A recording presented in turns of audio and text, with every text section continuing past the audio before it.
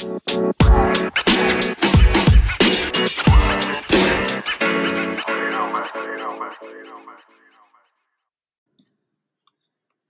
right, everyone. Welcome back to another episode of the Business Blast podcast. I'm your host, Tyler Wagner. Today, I have Sérgio Brodsky with us. He is an internationally experienced marketing and innovation strategist, a columnist at Marketing Magazine, and chairman of Strategist, the Marketing Academy alumni. He is passionate about cities, culture, and the role of brands in society. So welcome to the show, man. Thank you. It's a pleasure to be there. Of course. Pleasure to have you on. So, Sérgio, the first question we ask on this show is, what is the best story from your life that has an underlying valuable message? That's a good one. I think the best story was when I completely pivoted my career and decided to do what I really love. There's nothing like combining your passions to something that you can identify that you're good at, as opposed to taking a very safe route without too many risks. So having changed my careers was the best story, and that happened when I still was a lawyer. I specialized in IP law, and completely changed from an opportunity that I had to go and study cognitive science. And then I moved into a new continent, to a place that I didn't know the language, I didn't know anyone. And starting something completely new. That was almost like landing in Mars and trying to find my way. And then what is the most valuable piece of information we should know that's within your expertise or industry? I would say it's about leadership. There's a very different type of behavior between a manager and a leader. And leading orders and leading teams and leading people is something that can take you to places where you haven't been before. When you're managing, you're always dealing with known factors. When you're leading, you're dealing with unknown factors. You're being brave enough to embrace ambiguity. And that's something that I've learned a lot, especially in these days of innovation and disruption. When you don't know what's coming next, just give it a go, take a shot, be risky. Be a risk taker and lead the way. Don't just manage what you know. And then what is your best piece of overall business advice? So not necessarily industry specific.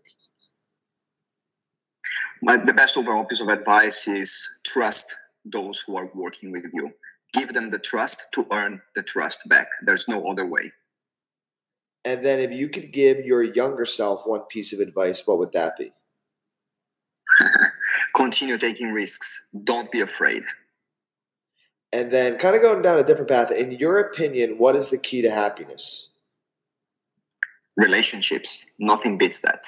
Having healthy relationships, it's something extremely valuable, especially for someone like me who's been living all over the world for the last 15 years or so.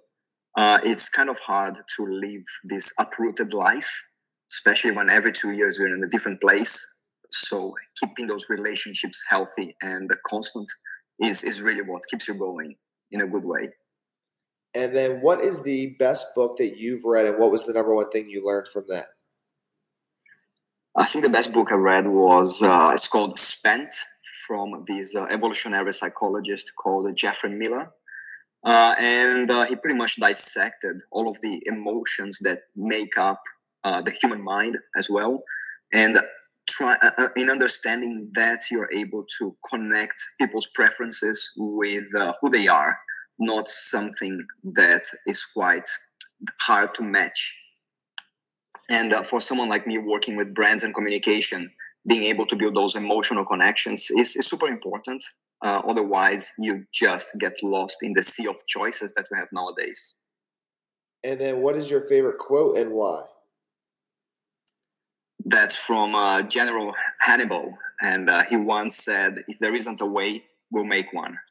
And why do I like that? Because that's life. Life is unpredictable, is unplanned, and even when you have a plan, it will always change. So if you find yourself stuck in some dead-end alleyway, make your way, jump the wall, dig a hole, find something different to continue going and never give up. Yes, man. Well, dude, thank you so much for coming on. The last one I got for you before we let you go is, where can our audience best find you online? I would say LinkedIn. I'm quite active. I also have my column on a marketing magazine. That's a good place, but come to LinkedIn. Let's chat.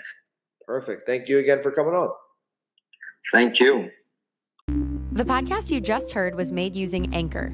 Ever thought about making your own podcast? Anchor makes it really easy for anyone to get started.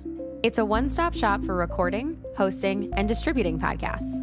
Best of all, it's 100% free.